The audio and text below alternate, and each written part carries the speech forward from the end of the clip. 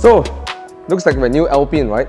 But it's not, because this car has taken 6,200 plus kilometers around Thailand, 20 odd days of dirt, grime, road dirt, mud, industrial fallout, bug spatter, and then no washing. So it's baking under the sun and just making things worse. And what a lot of people might expect is that you might see discoloration, maybe blistering, maybe certain dirts might not be able to come off the car. But look, after one wash, looks like it's brand new.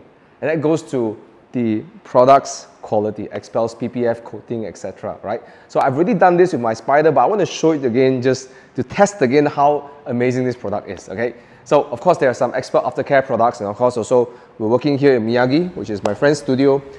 They do detailing, and of course we do a proper clean on this car, but the result is astonishing. Okay? And this is the exterior. You feel it's pretty darn impressive. Check out the interior as well. Okay, so if you want to find out more about Xpel's products, take a look at Xpel's webpage. Link in the description below for all their services from coating, detailing, PPF, even tinting as well. Check out all their products and protect your car, protect what you love. Right? That's our motto: protect everything that you love. And of course, for those of you who enjoy ASMR, you like seeing how people clean their cars and what products we use, the next 10 minutes or so are all the clips of therapeutic washing of the car with me, Bryson, and his team at Miyagi. And of course, check out their services as well in Miyagi, link in the description below. Alright, so it was a great trip.